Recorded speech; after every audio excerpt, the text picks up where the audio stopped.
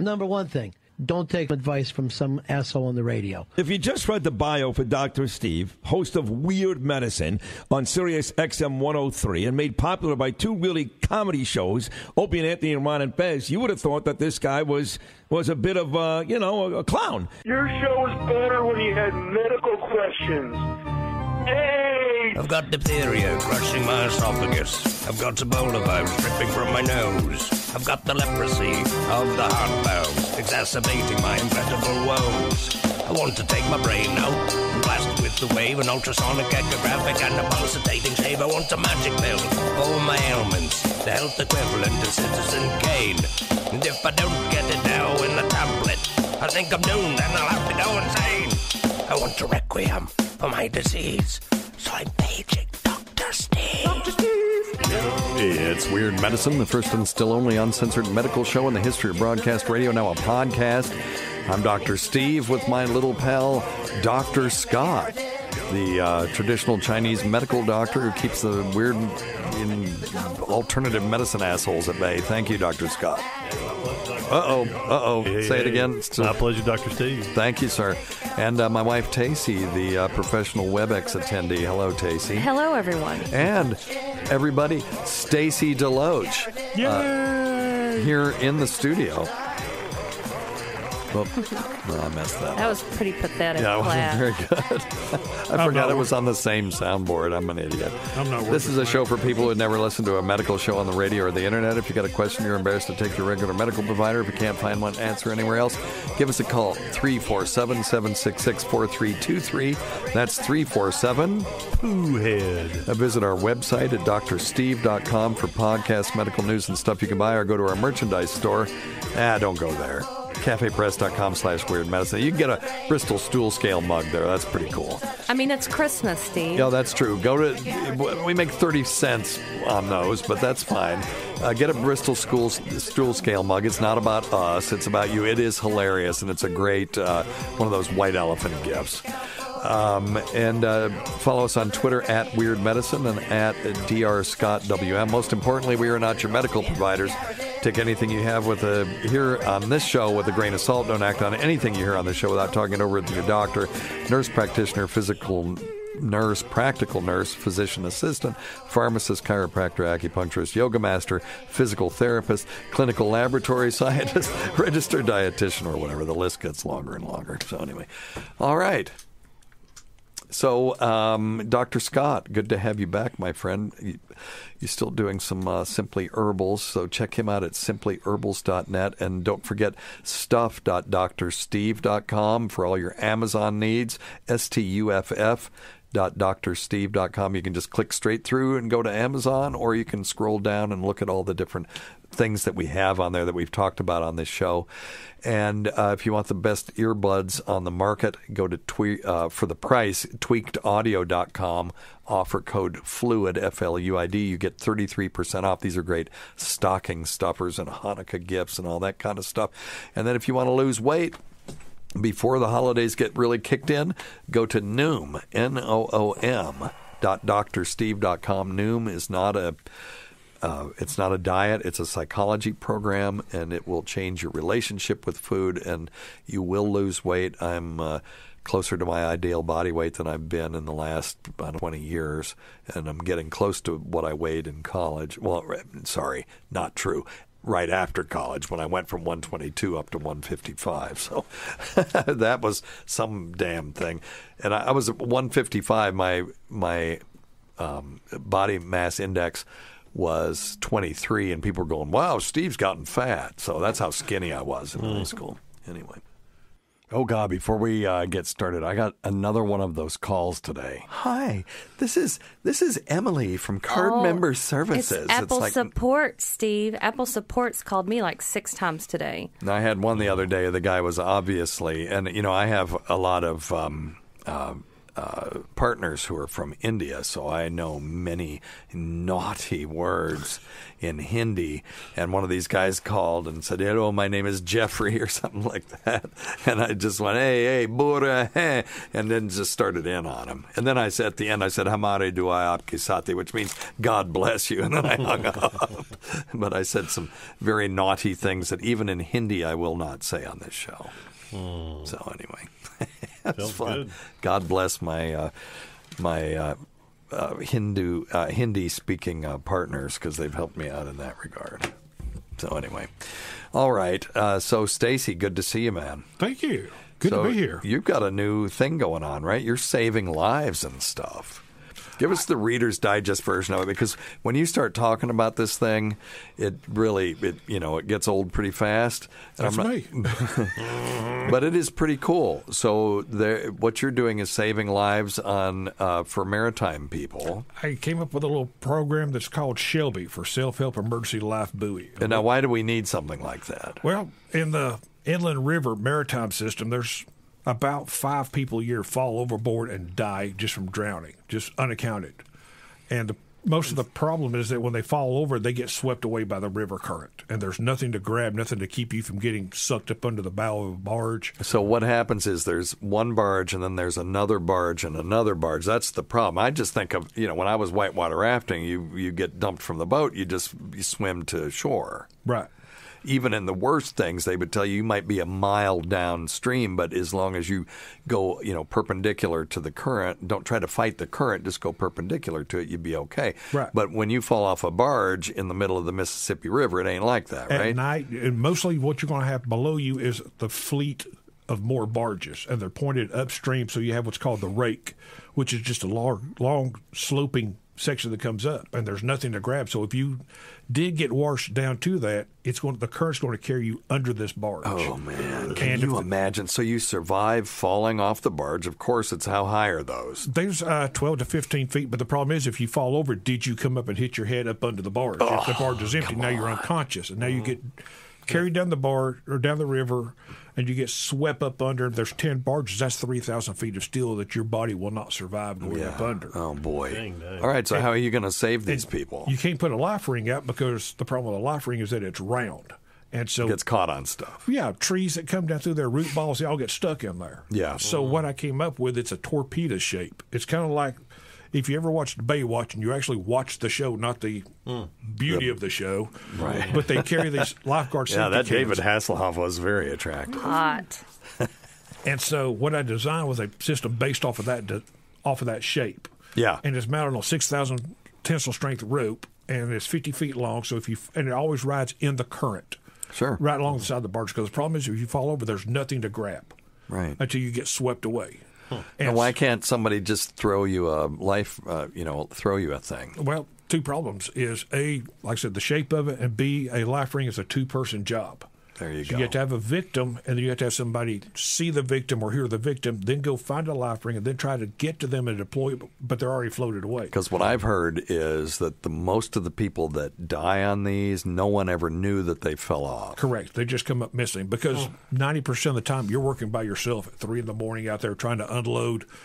I don't care if it's gasoline, diesel, if it's a pressure barge, you're doing, butadiene or some polymer, and then the dock guy's up there. He's generally nothing against the dock guy, but he's watching TV or Netflix. Yeah, sure. And they can't hear you scream when you fall over. Oh, my goodness. So what this system is... Oh, my goodness. Yeah, they just come out to look at you, or your relief shows up. It's kind of, holy crap. Yeah, where's Stacy? Yeah, nobody knows. And then you find the body 5 or 6 days later. Oh, my goodness. If you ever find it at all. I bet there's some that don't ever. There's some that they're never accounted for. I got into this business 20 years ago. I took a dead kid's job. He'd been on the job for 3 days. And there's what's called the duck pond. That's what we call it. That's where 4 barges match up. But in that one section, there's always a hole right there. And what they think is this kid went there to go what we call kicking the toe, which is go step on the wires, make sure all the wires are tight. And this kid fell in the duck pond. Oh, and he just never came back. And it took 3 days. And they finally put divers up under, and they found him, his life jacket. He was still in his life jacket, but he was stuck on a piece of torn steel up under the boat. Under the bar. So he rode there for 3 days. So that was my first job. I took his place. Oh, that's awful. But just the thought of that. Yeah. So what this system is, it's like I said, it's called Shelby, Self-Help Emergency Life Buoy. And the idea is if you fall over, this thing is 50 feet long. It is always trailing right down the edge of the barge in the current. If you're making your rounds, you know where it's at. When you're going to go right into that because you'll go the same place it's going it to carry does, it right? to you. Right. And it's all covered in solace, which is safety of life at sea, reflective tape. So even at night, it looks like a snake. Yeah. So you've got something to grab. I'm not using the word rescue because I can't say that you could pull yourself back up 12 feet onto this barge when you're cold, Right. You're scared, you're soaking wet. But you won't die. Right. That's the biggest thing is I don't want you to float away and die. I don't care if you have to spend 6 hours because this buoy has 150 newtons of positive lift for about 33 pounds. So you can throw it between your legs, sit on this thing with your life jacket right about, with your head up out of the water. That's got a nylon strap that you can put around your shoulders in case you're too tired to hold on. You can literally just put this over your shoulders, up under your arms, and just slide Wait back. till somebody notices that you're missing and pull you back in. Yeah, there's 2 lifeguard whistles mounted on it, so you can get one of these whistles and blow it to get somebody's attention. And Could you hear that on the... I don't know what that was. But What was I that? have no idea. But it being 50 feet long, the barge is 53 feet wide. So worst case scenario, you can kick yourself over to the dock once you calm down and make a plan. Oh, yeah. Wow. So it just, Wow. like I said, there's 5 to 7 people a year come up missing. And Yeah. like Well, you save one life with this. Yeah. I mean, 5 to 7. good on you. That seems like a big number. Quite honestly, Yeah. quite a bit of. Why are you sounding so far away? I don't know. But mine is on its. Okay. It's. Well, move up on it a little bit. I think that noise was a text, but I don't understand why my thing is making noise on your thing. I don't know. Anyway, sorry. So, Okay. Wow, that's awesome. That's pretty cool. so man. we're going.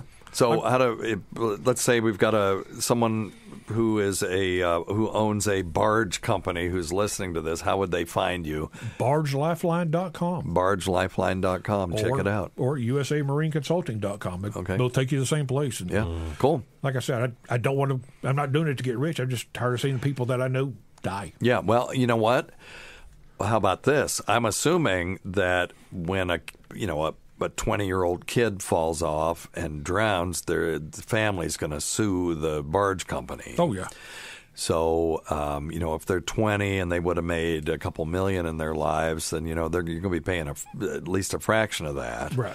As opposed to paying, how much is this thing? $350. There you go.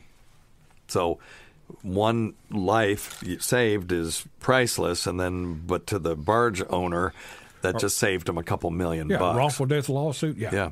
Yeah. Okay. Wow. Cool. Awesome. Well, I appreciate it. I'll give you one of these. Yay.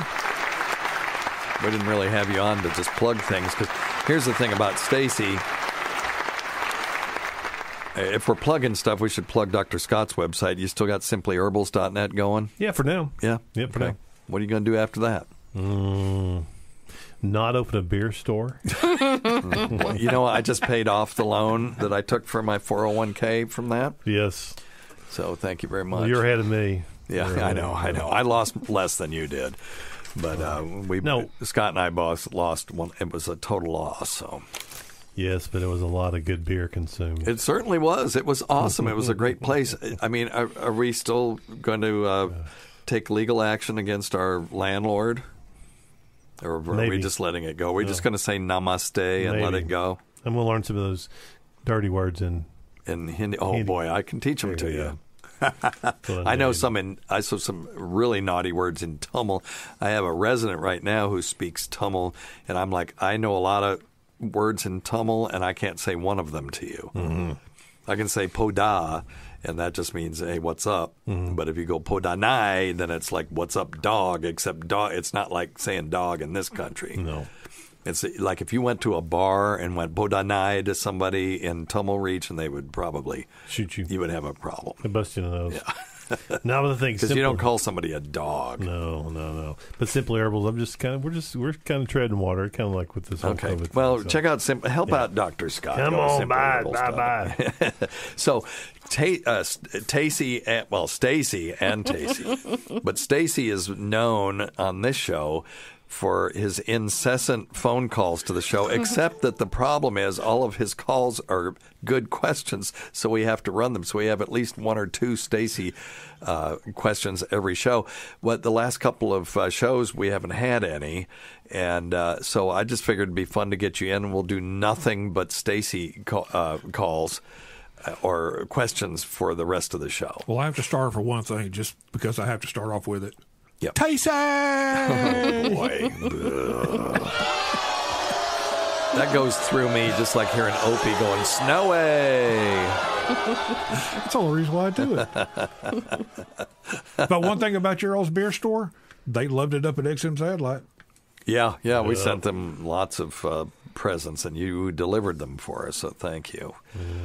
And old Vic, I know he liked it a lot. Oh, yeah. Boy, that was a blow, wasn't it? That was just heartbreaking. People in Kingsport were heartbroken because, he came here right. and how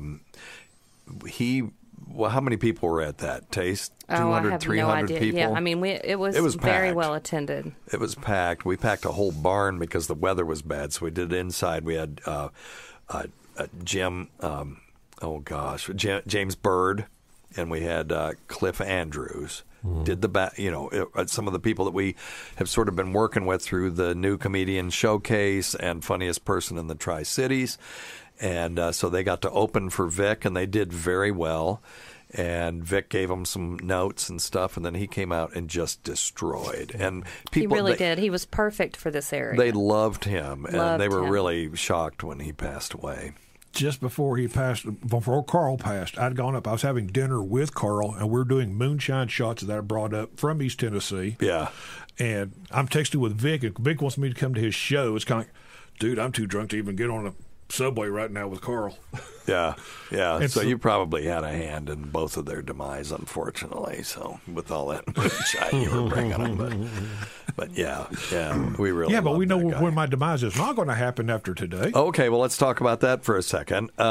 So Stacy called, said, I want to get one of those calcium scores because of my family history. Right. My mom died at 63. My dad died at 47. Little brother's already had several stents plugged in. Big brother's dead, and so I'm the only one that hasn't had a major life-altering. So let's talk about the risk factors for cardiovascular disease, and then we'll talk a little bit about the calcium score, and then you can talk about your experience. So there's 5 of them, basically. One of them is a family history particularly a family history of early coronary disease. So someone that had an MI before, say, age 55 that's a risk factor. But any family history of cardiovascular disease, high cholesterol. How's your cholesterol? You saw my numbers today. But the listeners haven't seen I know. them. That's why I'm asking you. No, they're terrible. They're great right now because you're on Crestor, but they were bad before, right? Well, yeah. Okay. That's why they put me on Crestor. Number 3, diabetes. I won that one too. Yep. Type 2. It's not well under control as much as I try. So particularly poorly controlled diabetes. And then number 4, hypertension. Are you on a high blood pressure medication? I don't think so. You should be actually on an ACE inhibitor or an angiotensin receptor blocker to protect your kidneys from the diabetes that you're not controlling very well. But that's something we'll talk about. And then number 5 is smoking. I haven't smoked in 20 years. Smoke. So you've got 3 of the 5. Okay. You only need 1 to get a calcium score. So you went in, and let's talk about it. So we scheduled it. That took 2 minutes, but then it took longer to do the paperwork and to get registered than the actual test did. Yep. And what did they charge you? $49. Isn't that something? It's amazing. The girl told me that when they used to do it, it was like $300, but under the new system that they've got, it was $49. Yeah, I paid $50 for mine. So they took you through, and then just walk us through the thing. You and I, we went back there. We sat out there, waited for a little while. They called us back, went back into the CAT scan lab, I guess is what you would refer to it as. Sure. Had me, didn't have to change clothes or anything, which was amazing. Just empty out my pockets. Had me lay down, propped up my knees. The tech was really good. She explained to me ahead of time what was going to happen. Oh, she said to tell you hello to Tacey. Oh. It was Terry. Oh. Becky's friend. Yeah, okay. Okay, yeah. And so set me up in there. She told me, that the machine's going to talk to me, tell me when to breathe and when not to breathe. Slid me back. It's like, tell me what to do. Yeah, I'm going to breathe when you tell me not to. I will not be muzzled. But anyway. Yeah, so they slid me back in there. It took probably less than 2 minutes. The machine ran back and forth, circular, I guess, over me. You could hear it. Guess it was getting calibrated for me. And then computer voice told me to, hold my breath for about 15 seconds. And it moved back and forth. We did that, I think, 2 or 3 times. And that was it. It was literally 2 minutes in the machine at the very most. It's amazing. Cool. The CAT scans, when I first started in the 80s, we had our first CT scanner at that hospital. It took 45 minutes to do one scan. Okay, what's the difference in a CAT scan and an MRI? Well, okay, that's an excellent question. Well, let's give your hold that thought. Let's give your results. Okay. So mine was 268. I thought it was 440. Mine was 268. Went from 0 to 268 in about 8 years. We were going to take bets on this about somebody taking out. They need to take out life insurance from me because of my family history. This was less than 100. Oh wow! I mean, good for you. That's considered normal. I looked at it, and when she was scanned through, I'm like, "There's nothing there." And she said, "Yeah, there's one little ditzel over here." So that means I have no heart. Yeah. Cold black heart. You have no calcium deposits in the arteries of your heart. Yay. The plumbing is good. Well, good for you. That's awesome. Yeah, we'll give you one of these. There's no hairball clots in your... You're a big loser, Steve. I know. I am. In this regard, I am. He beat me on that. So. And we celebrated by... We're still both not at high risk, but... Yeah, but mine was so much better than yours. I had a Philly cheesesteak and onion rings while you had a salad. He did. That is true. We went out to eat lunch afterward, and he gets this big, greasy Philly cheesesteak. But see, that's why it's clear, rings. Because all that grease keeps everything flowing through. I think so, too. You're just lucky. But anyway. Real lucky. And then you lubricate it with the wine to help push all the grease out. So let's do your Framingham risk score. So anyway, go get your calcium scores. If you have one risk factor, you qualify. And it's a lot of hospitals will do it for about $50. I was thoroughly amazed with it. Yeah. So let's do a Framingham risk calculation on you. You can just Google, everyone at home, do this yourself. Google Framingham risk calculator. So we're going to do that right now. So your gender is male. With a girl's name. Age, that's right. Age, well, 58. Trans fats, bad. Trans everything else, yay. I'm all, so age is what, 58? 58. You look older than your age. Okay, and then... Oh, isn't that sweet? I'm just kidding. Somebody told me that at Ingalls to me, and I thought They said you look older than your age? Yeah, he looked at my license and said, well, you look way older than that. Oh, my God. And the manager said... Did you really just say that to that? I think that's not what he meant. I think that's what he said. He saw the boobs and he was nervous and he meant to say, she he looks was very way younger. young and very stupid and said something. But he meant really... to say you look younger, because I would, and he was hoping you'd go, oh, really? How young do you think I am? And then he had this whole fantasy. And then what came out of his mouth was completely the wrong Steve, thing. I'll live with that, but I don't think that's... It's one thing to think that you're stupid. It's another thing to open your mouth and prove it. Yeah. So total cholesterol was 185. This is on medication. And your HDL was quite elevated at like 55, something like that. I remember it was like 3-1. So then your systolic blood pressure, you say, is normal? Yes. So like 130 to 139? Yes. And you're not on medications for high blood pressure. Correct. And you're not a smoker. But you have diabetes. We're trying not to label people diabetic anymore. We're just going to say you're a person with diabetes. Isn't that the same thing? Yes. Yes and no. You don't, it's like you participated, so you get it's labeling people. We're trying not to label people, right? I need a hug. Known You're vascular not really disease. bald either, Stace. You're just I just short of hair. I'm follically challenged. As long as I keep making Bic erasers. You've never had a stroke or anything like that. I know they thought you had one at one point, but they ruled it out, right? Correct. Okay, so no stroke. So view results. So your risk factor, well, okay, now what in the shit is this? I'm dead. Oh, no. Okay. So your estimated 10-year global cardiovascular risk is about 18%. So that's why they have you on the double dose of rosuvastatin, which is also known as Crestor. Right. And why you probably ought to be on an ACE or an ARB. You should talk to your primary care, but you got to get your diabetes under control. Okay. Well, I think the other website that scared me was deathclock.com. Oh, no. That sounds like a scary website. Let's do that one.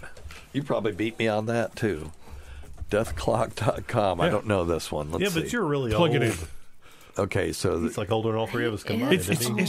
It sells more life insurance on this So website. Oh, really? Is that what this is? I don't know, but it's just funny to me. Okay. Because you can change your attitude and... Okay, I'm going to put in my date of birth here.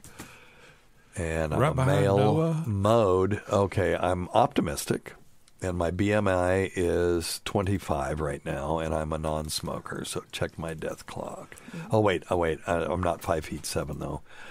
I'm 5'9", and I weigh 60 something. Okay. All right. Check your BMI is 25. Yes. Okay. Check your death clock. Okay. Here we go. Uh-oh. Oh, July 28, 2040. This isn't good for you, Tace. It's July 28, 2040. Now, my life insurance will run out before that. They actually say... Yep. Saturday, July 28, 2040. Now, change your attitude. Okay, then... Oh, okay. And then look at it. You need to be calling... Medicare? No, they're life insurance people because I didn't marry you to be poor at the end. Or to live it that long. Oh, no. If I change it to pessimistic.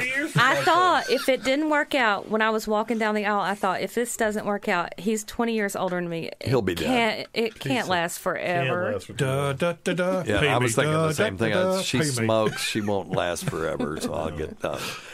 No, so if you change it to pessimistic, my date of death is April 16, 2009. You're on borrowed time. So this is just bullshit. I know. It's nothing real about it. It's the internet. What do you expect? The truth? Yeah, exactly. That is pretty scary, though. Yeah. That's hilarious. First time I did that, it scared the crap out of me. I went to dealers and bought walking shoes and started walking. Just because of that? Yeah. I needed something to get some type of motivation. Today's episode is brought to you by Angie. Angie has made it easier than ever to connect with skilled professionals to get all your jobs and projects done well. Let me tell you, there's the version of it where you try to do something at home, and then there's a version of it where you have someone help you, you watch them do it the right way, and you go, thank God I didn't try to do that myself. I have fully done things around the home that I think look good, and then a bang in the night, and I wake up to a shelf collapsing, a painting falling off the wall.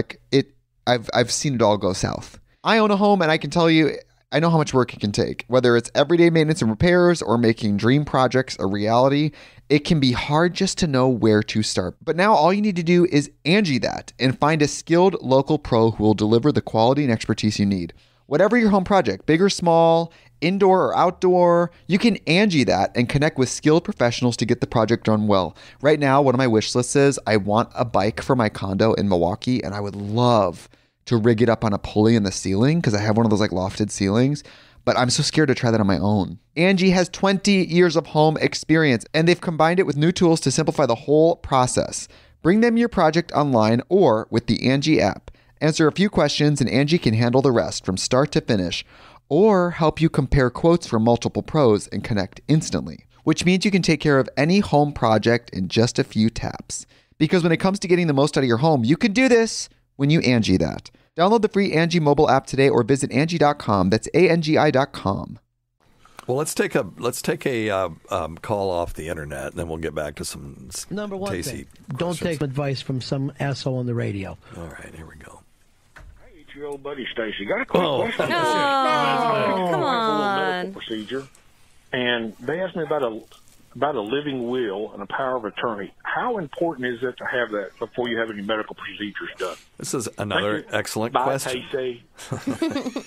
They are always good. They're always good questions. They That's really why we are. always have to run them. Yeah, but you have to hear the questions that you don't air. Well, that that's I call true. in. We have a stack of those too. But so a living will, sometimes referred to as an advance directive. So in the set of all living wills, advance directives are inside that. Or I'm sorry, set of all advanced directives. Living wills are in that set, right? Okay. Because there's lots of other advanced directives. If Tacey calls me and says, buy beer and mustard on the way home from work, that is an advanced directive, right? Mm-hmm. So this is a specific kind of advanced directive where you're talking about what do you want as far as medical care is done if you have a permanent catastrophic assault on your quality of life and you can't speak for yourself. Mine is 3 days regardless. Okay. Unplug me in 3 days. Okay. You have 72 hours. Chop, let's get moving. You might, but like the Tennessee Living Will, for example, is a lot more specific, and it's broader. It has things like if basically you say, if I can't speak for myself, who's going to speak for me? So that's the medical power of attorney part. And then if I'm in a coma that I'm never going to wake up from, the massive brain injury, the neurosurgeons and neurologists have come and said he's never going to wake up, would that be unacceptable to you? And for me, that's unacceptable. Yes. Mm-hmm. Then the next one is permanent confusion, a situation where you have got like terminal Alzheimer's and you're just curled up in a ball making noises all day. Would that be unacceptable to you as far as the quality of life? Yes. And then the third one is permanent dependence, like Alzheimer's, or not Alzheimer's, ALS or a massive stroke where Tacey has to feed me and, change my diaper and stuff like that. It's like, yes, that's unacceptable to me. And then the third one, or the fourth one, is just end-stage illness. I'm cool with that. If I've got end-stage illness, I've got a big screen TV and Netflix, I'm cool. I'm going to start doing heroin just because I always wanted to. That's acceptable to me. Yes. Well, I always said if I had a terminal illness, I'd start smoking again. That was one of the motivations I used to quit smoking.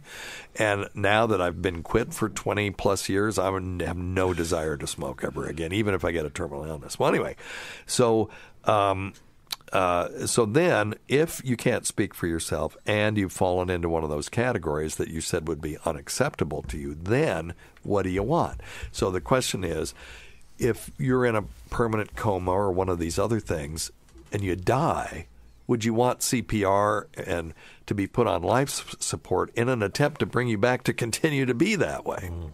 And for me, that's an easy hell no. That's your DNR, isn't it? Then you become DNR. Okay. Do not attempt resuscitation or allow natural death, which I like better because it says that's what you're going to do, not what you're not going to do. Do not resuscitate just sounds like, well, we could resuscitate you, but we're choosing not to. I don't like that. AND, or allow natural death. But anyway, so the beauty of it is I'm not DNR now. Right? If I keel over right here while we're doing this, you guys need to do CPR and call the rescue squad. But I would be DNR then.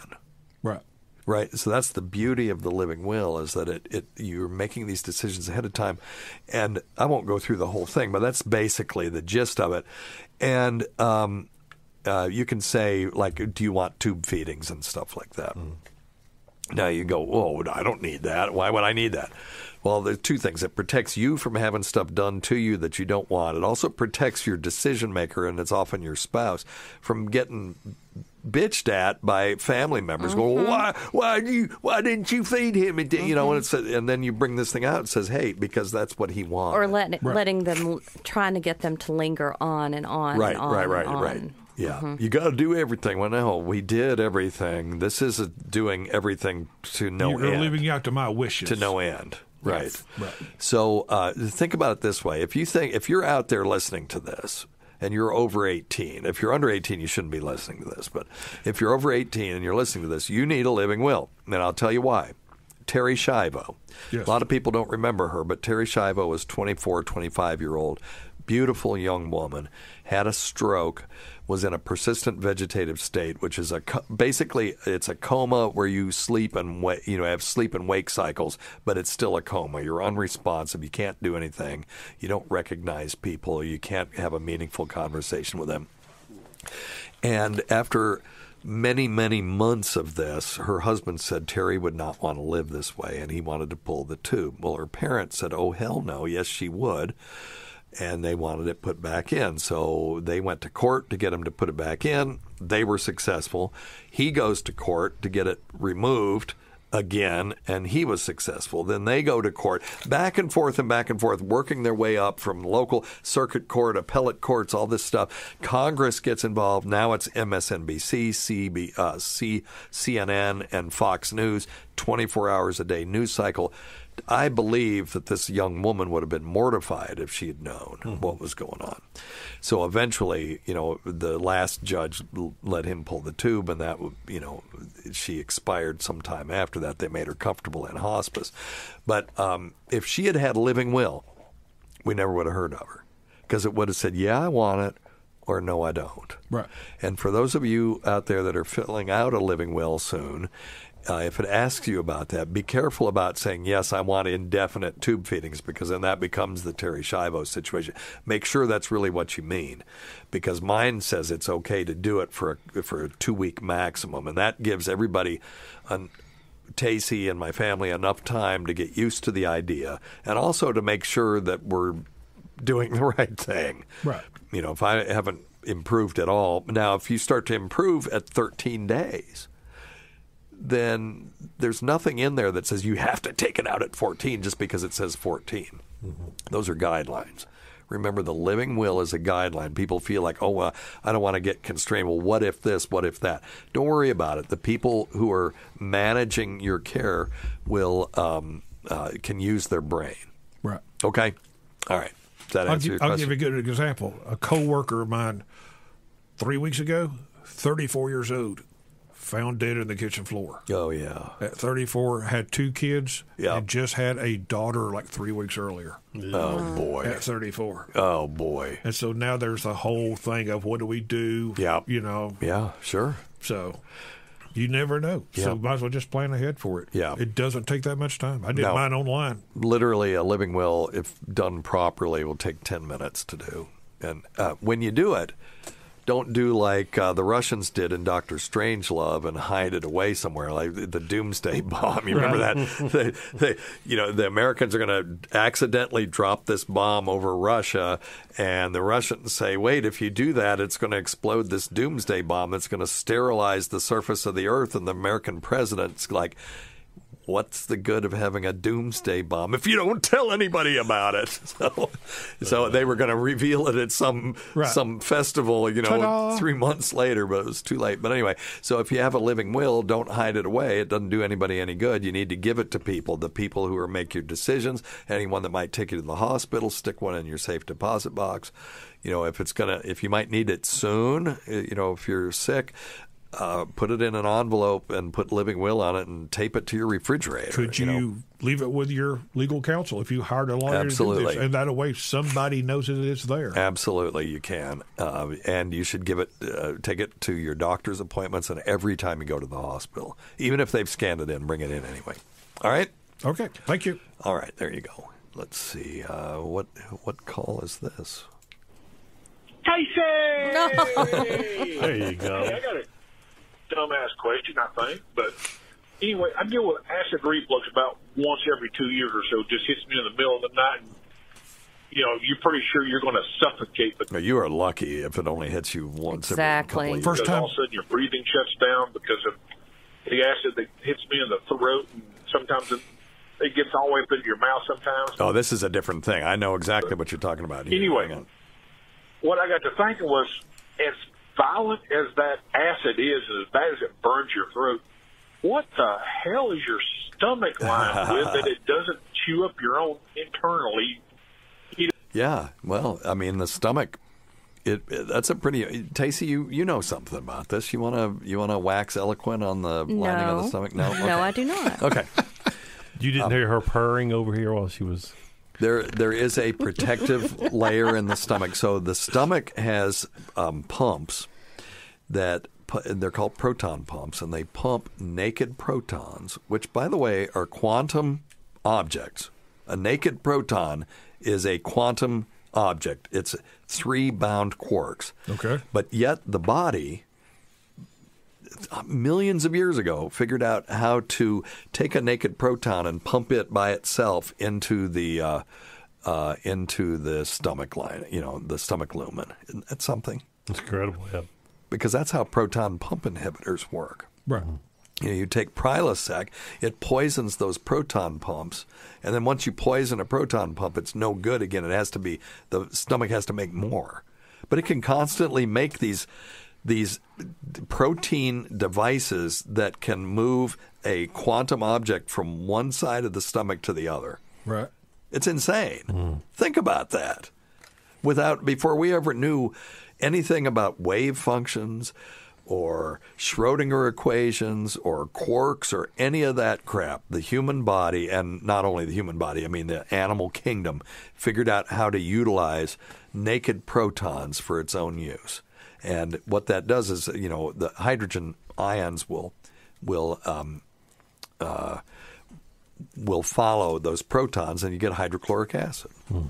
I just know that, every couple of years, the first time this happened. Oh, sorry. I said the naked proton is a hydrogen ion. I'm sorry. The electrons will follow it. Yeah. I just know the first time it happened, it was probably 30 years ago, and I was sure I was chloride. dying. Yeah. And the only thing I could figure out to do was flip over on my hands and knees, get my head down, and just try to breathe very slowly. Yeah. And then you spend the next 30 minutes burping because you're trying to swallow air because you're trying to get air in there. Yeah. And anymore, as soon as it starts, that's the first thing I do. I flip onto my hands and knees and just try to stay calm. So let me tell you what you're having is there is gastroesophageal reflux, where you just have acid that just sort of causes heartburn.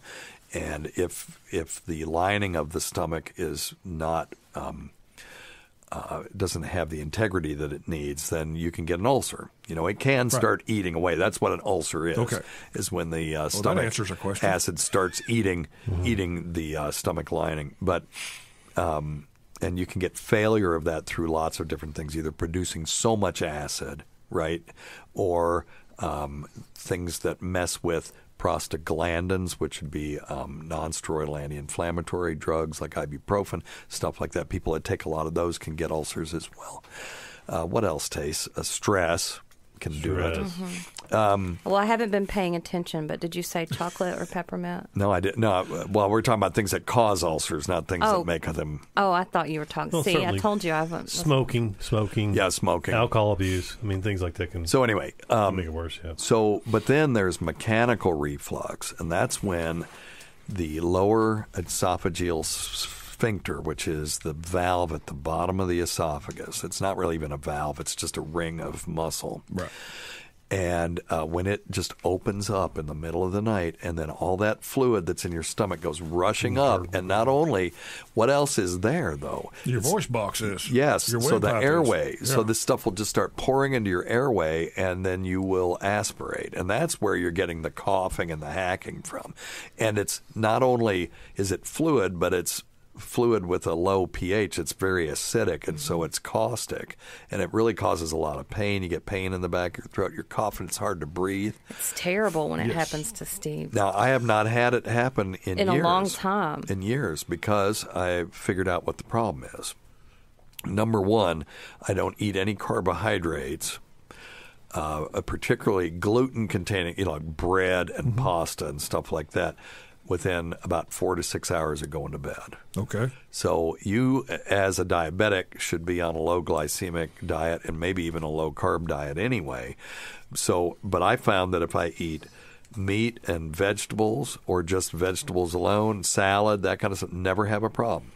But if I was eating bread or pasta or lots of like French fries, this sort of concentrated starch, then within 4 hours of going to bed, it was a problem.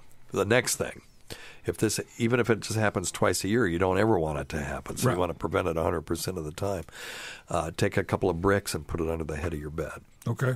Because if you put pillows under your back and then you bend yourself up so that you're kind of sitting up, what you're actually doing, since you have a little bit of a gut, not a lot, but a little bit. I haven't seen my feet in years. Yeah. So what happens? So when you bend, that extra weight over your abdomen actually pushes up into the stomach, increases the pressure on the stomach, and actually makes it more likely to happen. The third thing is to take an acid that floats before you go to bed, and that would be Gaviscon. It's the only one that I'm aware of that actually floats. And so it will lay on top of that layer of fluid. And then if it does happen to get into your esophagus and up, at least it's going to neutralize the acid to some degree. So it's less caustic. So that really is just helps you if it happens. But the main thing is preventing it is low carb at dinner.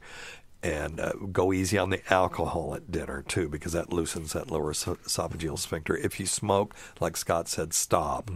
And then put brick under the head of your bed. Because I've started just trying to find, because I don't want to go to bed on an empty stomach and wake up, a few hours later starving. So I've actually started doing fruit smoothies without adding any alcohol, which is really good. Yeah, that may be a problem with this. That's a terrible idea, though. Yeah. Yeah, right before bed. I don't. That may be a problem with this. No. Okay. No, especially if it's cold. Right. Is it cold? Of course. No, you need something warm, and I'll tell you why. The stomach. Yeah, this is one of these Ayurvedic kind of Chinese things, but I think he's 100% right on this. When you think about it, anything cold, like if you fall down and hit your elbow, we're going to give you an ice pack for your elbow, right?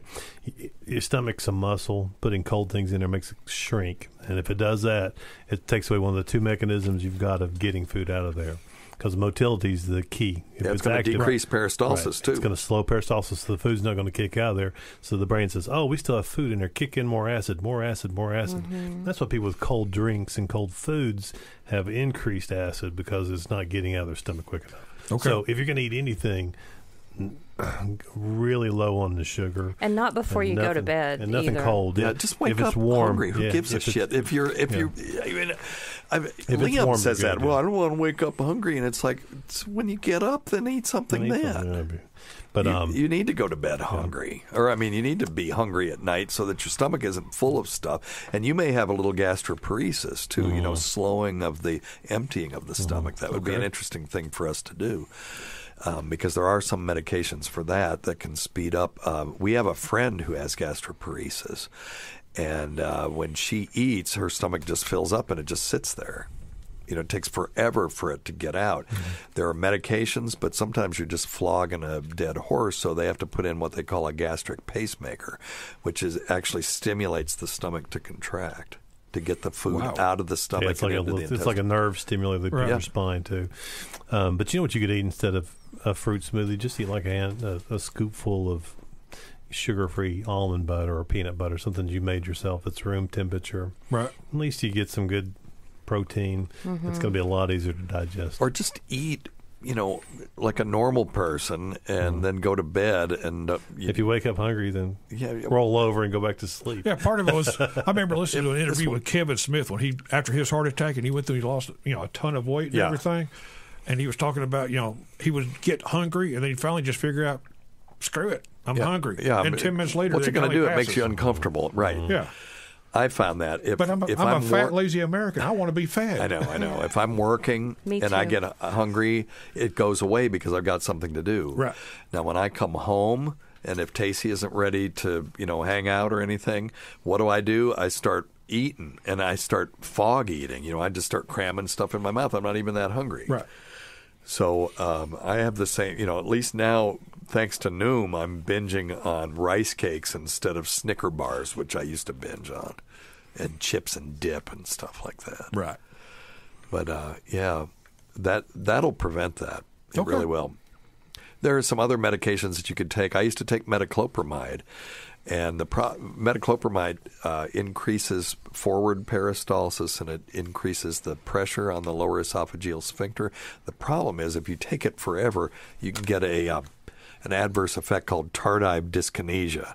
And have you ever seen these old crazy people on the street just smacking their lips all the time, just going, you don't want that. That's what that is. Yeah, weird kinetic motion. I always just, thought that was war shock or something like that. Yeah, right. So, but anyway, all right, okay. So there's your reflux question. What else you got for us? We had said a single word about COVID so far. Okay. What COVID question? Oh, yeah, we need to talk a little bit about that. Yes, we had some big news this week. Pfizer had reported a 90% effectiveness of their vaccine. Now, here's the thing, and I'm going to give them one of these for that.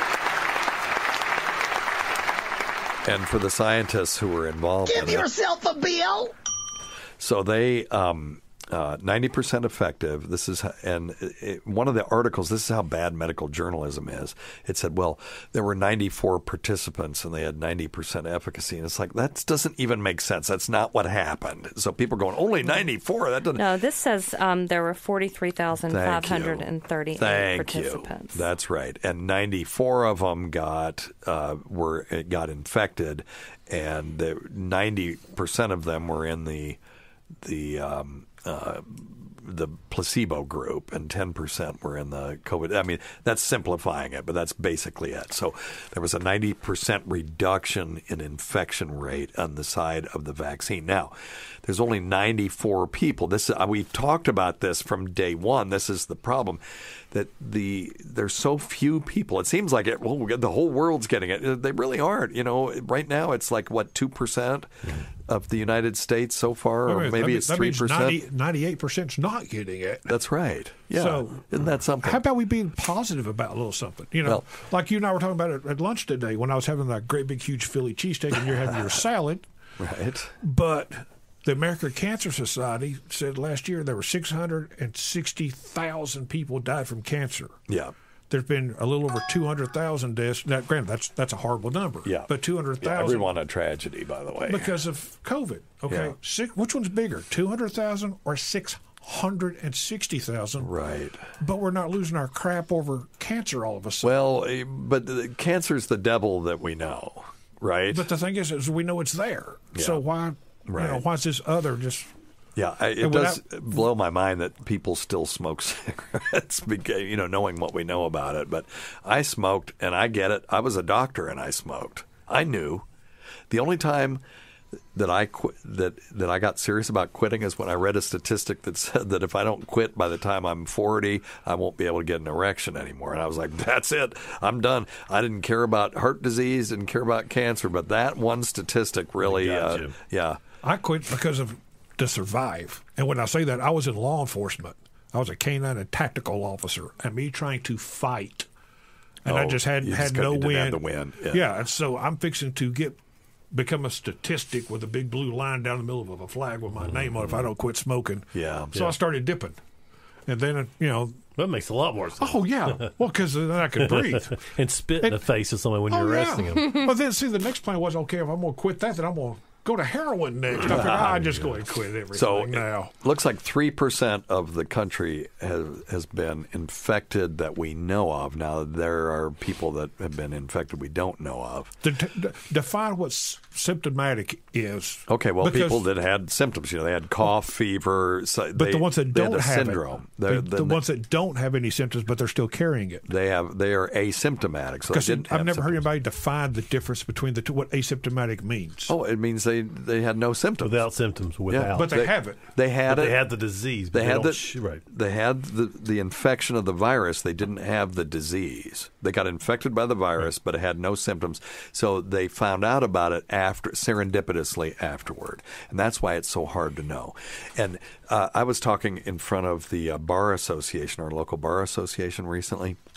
And they said, how come some people say this is a catastrophe and some people are saying it's just like the flu? Well, both of them are kind of right, but it just depends on the numbers that you use. So there is case fatality and there's infection fatality, right? So let's say that you've got a virus where 1,000 people were infected. 100 of them got symptoms. 5 of them died. Okay? 1,000 people infected, 100 cases, 5 died. So the case mortality rate on this particular artificial virus is 5%, right? 5 people out of 100 people died. That's catastrophic. But the infection fatality rate is 0.5% because 5 out of 1,000 died. Right. That's not so bad. So both of I can use. So you got to look at both of the numbers. You can't just look at one or the other because if you're of the mind to say this is a catastrophe, you will use the case fatality ratio and you will say 239,671 people died. Or if you want to say it's not that big of a deal, then you'll use the infection fatality rate, which looks like it's pretty low, about 0.5%. So they're using they're shaping their numbers for the outcome that they want? It's because this thing has become a political problem. So because you hear 200-something thousand. Okay, how many people died in a motor vehicle accident? Well, yeah, but these are two. Okay, but they tested positive. They tested positive. So there is some of that. There is some of that. We'll never be able to ferret out 100% of that. But if you look at the CDC website, you can die with COVID or you could die from COVID, right?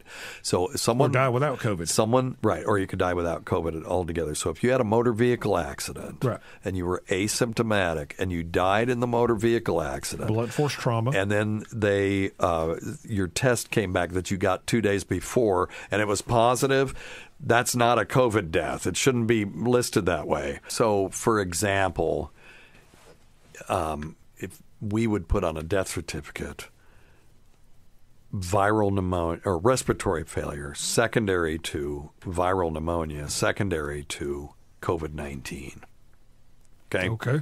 That is a COVID death. Right. Someone who died from COVID-19, disease that is caused by the virus SARS-CoV-2. Have they ever publicly split out the numbers between those that died strictly from COVID? Yes. Because of respiratory or...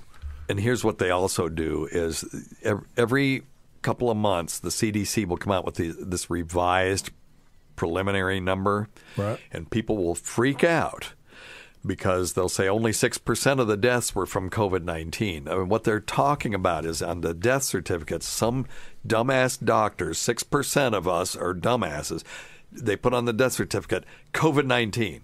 That's all they put. Right. That's what they're talking about. No one dies from COVID-19. They die from complications from the infection. This is like me being in law enforcement. I got in a shoot, don't shoot situation. I had to discharge my weapon. I killed somebody, but as they fell back, they hit the head on the curb. Right. So which one killed them? Right. Hitting the head on the curb or that .357 Magnum round? Right. Well, on a death certificate, thankfully, it's the logic of it is a little less rigorous. Okay. But you can't just put COVID-19. If you're a doctor out there and you're doing death certificates and you're writing, that's the only thing you write on the death certificate, you're doing it wrong. Because they died of respiratory failure, or they died of septic shock, or they died of, a bacterial superinfection that was caused by by sepsis, caused by viral pneumonia, caused by COVID-19. And then you could put infection with SARS-CoV-2 if you wanted to. But just to put just COVID-19 is not acceptable. Yes, sir. Everybody, you keep hearing, died from heart failure. Yeah. Doesn't everybody die from heart failure? No, yeah, okay, no, not everybody. So your heart can stop. You're right. And what you can't do is put cardiac, what was the word that they don't want us to use? Because they said don't put the means of death, you want to put the cause of death. Okay, your heart stopped. Everyone's heart stops when they die, so you don't want to put that on there. But what made their heart stop? And it could be cardiac failure. Now, when they're talking about that, they're talking about pump failure. But doesn't that associate just like COVID in relation to No, because heart failure means a certain thing, and what that means is pump failure. When you have someone that has heart failure, the heart is not pumping out as much blood as is coming into it. Okay. So when your heart contracts, it should pump out about 65% of the blood that's in it. Because it's not perfect. It's not going to be 100%, right? It's not going to pump itself dry. So 65%, pretty good. When it gets down to 20%, now, when you walk and you move and you're pumping, all those muscles are pumping blood up to the right side of the heart, and then it goes through the lungs and then gets dumped into the left side of the heart, and then the left side of the heart has to pump it back out again. More blood is coming in than going out, so it's like a pump that gets overprimed. Right. And now you have fluid backing up into the lungs, and that's why people get pulmonary edema. That's what we call it, when the lungs get all wet with fluid that's backed up from. He said fluid. That from the that's the whole reason that cliche came up was because you can't talk about medical stuff without talking about fluid. There's no other word. I know. It's just hilarious. So, but that's how that happens. So when you say heart failure, you're not saying cardiac, arrest. Okay. Right. Heart failure means something to us, and that means pump failure. Okay? So they could put congestive heart failure. Would be better to put that on there because it would be a little clearer. All right? Okay. Scott, you got anything? I like it. All right. You got anything to plug? No. No. Okay. Tacy? Nope. How about your Twitter, Stacy? Stacy Deloach 1. Okay. It's Not just with that an E. STACY. Yeah. Yep. And Barge Lifeline. Plug your business again. BargeLifeline.com All right. or USAMarineConsulting.com. There you go. Thanks. Always go to Dr. Scott and Tacy, and now Stacy Deloach. Good to have you in here. 100% Stacy questions. We should have gotten our fill, but we'll have 3 more for next show. So. Yeah, I want to ask you about smoking. If smoking marijuana can cause a heart attack. Okay. Oh, hell. We'll talk about it now. It's good for you. Good for you. We can't forget Rob Sprance, Bob Kelly, Greg Hughes, Anthony Cumia, Jim Norton, Travis Teff, Lewis Johnson, Holly from Florida, Paul Ovcharski, Eric Nagel, Roland Campos, Chowdy, from South Florida, Sam Roberts, Pat Duffy, Dennis Falcone, Martha from Arkansas's daughter, Matt Kleinschmidt, Dale Dudley, the great Rob Bartlett, Bernie and Sid, Ron Bennington, and Fez Watley, whose support of this show has never gone unappreciated. Also, Chrissy's sister is in there too. Listen to our Sirius XM show on the Faction Talk channel, Sirius XM channel 103, Saturdays at 8 p.m. Eastern, Sunday at 5 p.m. Eastern, on demand, and other times at Jim McClure's pleasure. Many thanks go to our listeners whose voicemail and topic ideas make this job very easy. Go to our website at drsteve.com for schedules and podcasts and other crap, and check out Dr. Scott's website at simplyherbals.net. Until next time, check your stupid nuts for lumps, quit smoking, get off your asses, and get some exercise. We'll see you in 1 week for the next edition of Weird Medicine. Thanks, everybody. Good stuff. Good stuff.